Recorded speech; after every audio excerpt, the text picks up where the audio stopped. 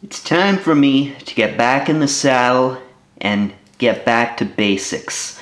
So that is exactly what I'm attempting to do here. It's been a good month since I've shot any video of any type, and I've got the jitters again. Geez, I really wish I could get into the swing of this and get into shooting videos without me being so nervous, but it is what it is. I am who I am. What can I do?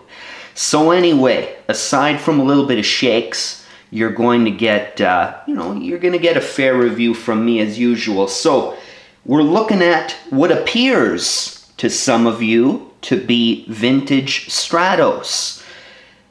However, this is not vintage Stratos, and I'll explain. For those of you who are not familiar with the Commemorative edition Masters of the Universe, this was a toy line that Mattel brought out early on before as they were getting secretly with the Four Horsemen, getting ready to relaunch the entire Masters of the Universe franchise. They first went ahead and recasted these I think it was the first offerings of the line. So you had the originals, Stratos, He-Man, Skeletor, Beastman, Man-at-Arms, Teela, and the lot. They split it up into two waves. I believe Stratos here comes from the second wave. So the first wave was released in the year 2000, and the second wave here, which this Stratos is from, was released in the year 2001. So, aside from Stratos, I'm remembering now there was also Buzz-Off and Clawful were released in this line as well.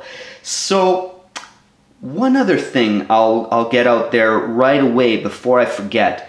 If some of you out there are a little concerned now, like some of you may have not known about this whole Commemorative edition thing, and you're thinking to yourself, oh man, I'm collecting vintage Masters of the Universe right now, loose.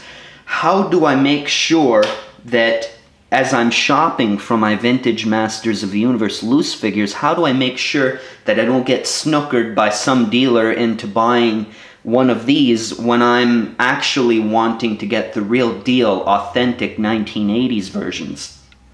Don't worry. It's an easy way to tell them apart. If you pick up the figure and just look at the very bottoms of their feet, just like so, you'll notice around the edge of the figure's foot, there's a lip surrounding all around the figure's foot. That is the way to tell this from authentic vintage. So that's how you do it. It's easy peasy. So, and as you'll see, I've got this little piece of masking tape there on the table because, unfortunately, this figure does not stand worth a damn. I guess the elastic band inside of him, connecting his two hips together, the two legs together, I should say, is very tight, and he ends up, he can't stand worth a darn. I'm suspecting that the Commemorative Edition Beastman must have the same problem, of course, because of the shared legs. One other thing I'll point out about this Masters of the Universe Commemorative Edition that's pretty interesting. Some of you who aren't familiar with the line may think, oh, Mattel just dug up the old molds that they used back in the 80s, dusted them off, and reused the molds. That is not true. That is not the case. I remember reading this in a magazine a long time ago with an interview with Martin Areola. He was one of the people that is, he's pretty famous. I'm sure Masters of the Universe fans watching this, hardcore fans, know of Martin Areola. He's quite the character, really charismatic, really outspoken guy. Outspoken to say the least. But at least he has the charisma, so he doesn't come off as obnoxious. He's just a really outspoken guy, and I admire that. The point is, he actually let us in on the whole design process and the whole manufacturing process of these figures. So apparently, you know, Mattel had no idea that they were going to do this. That this was not, you know, this was not planned.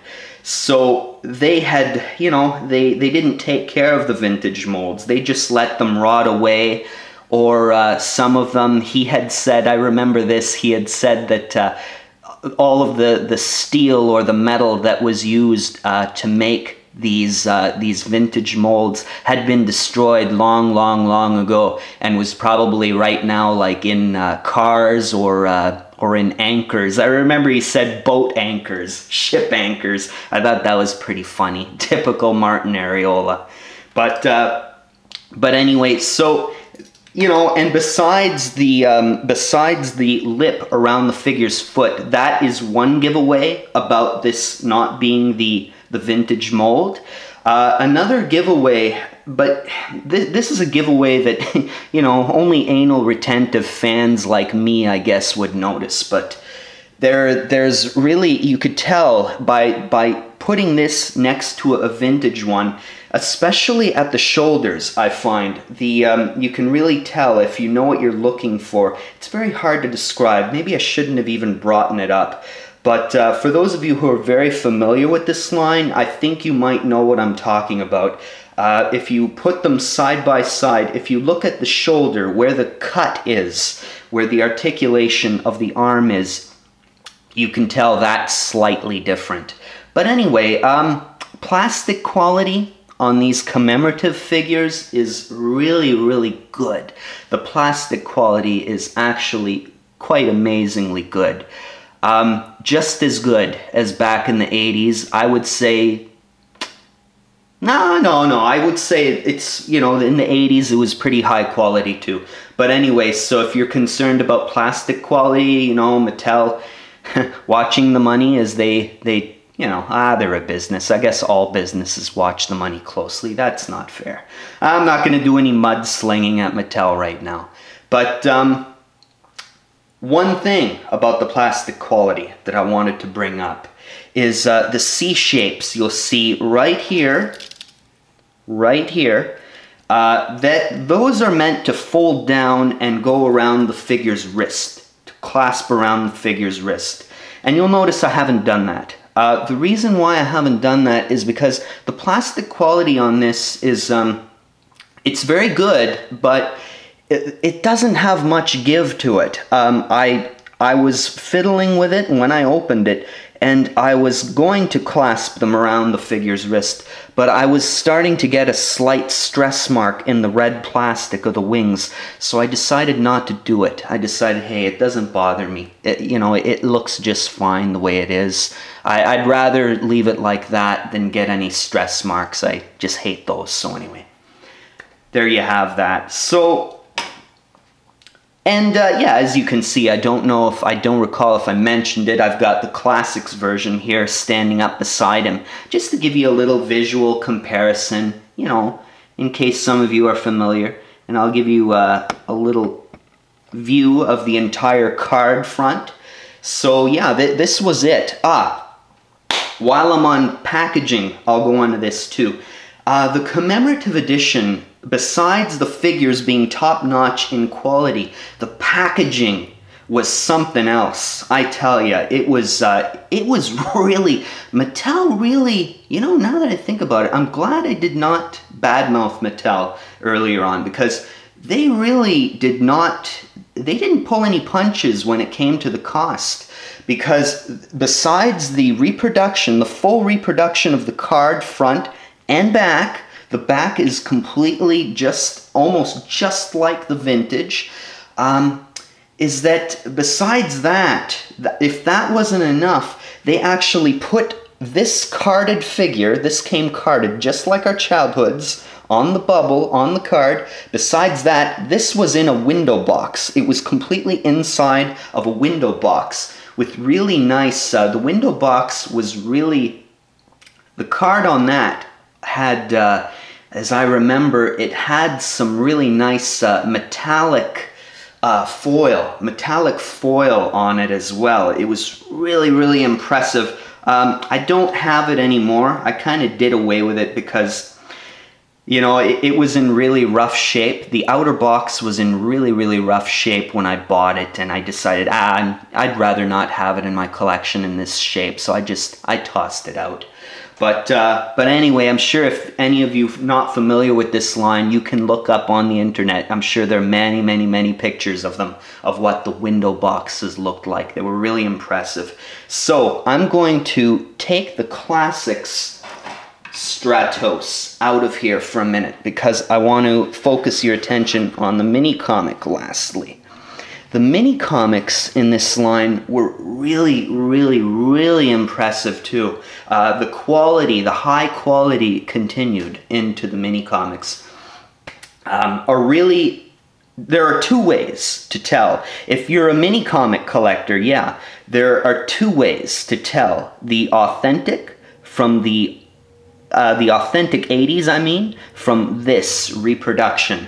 You can't get too, this is a no-brainer. This is easy. If you look at the corner here, it has a little number 7 here on this one. I'm sure they're all numbered, 1, 2, 3, 4, 5, 6, 7, 8, whatever have you.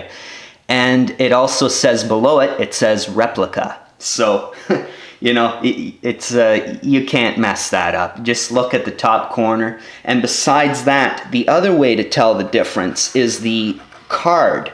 The cover, I mean, is made of a cardstock. It's really, really interesting. And that's why this comic can stand up on its own like that, you know? So, aside from that, give you a view of the back of it. The back of it's really cool too. You got the co-cells on the back, really, really cool. I love this this co-cell artwork. You'll notice one interesting thing about it here is if you look at the color of Zor's perch and armor, they're done up in green. I've remembered reading stories about apparently originally the armor and the perch of Zor was meant to be green. So aside from the cover and the back cover, we'll give you a look at the interior of the comic. Yeah, the comic interior is really, really impressive too. Really gritty, really, you know, really out of, you can really tell if you look at this comic. It has a real heavy-handed way about it. The combat is very, very gritty and very, yeah, like very not filmation. Very, yeah, very heavy-handed, very, very serious. You can really tell that this was done before filmation, you know, got a hold of the property. That this was way back when, you know, when this line was really in its infancy. You know, look at this. You've got Skeletor in like a trance type thing. You know, I haven't read this mini comic, but it just looks like he's in a seance there. Like that's really, you know, it just seems really dark, a lot darker than what we're used to thinking Masters of the Universe as, you know. But anyway, that's about it. So I'm gonna wrap this up. It went pretty good, I tell ya. Thank God. Thank God one review went good for me. So now that I've got this out, I'm going to try my hand at doing a few more. So thanks all for watching, guys. And I'll talk to you all very soon in the very, very near future. Bye for now.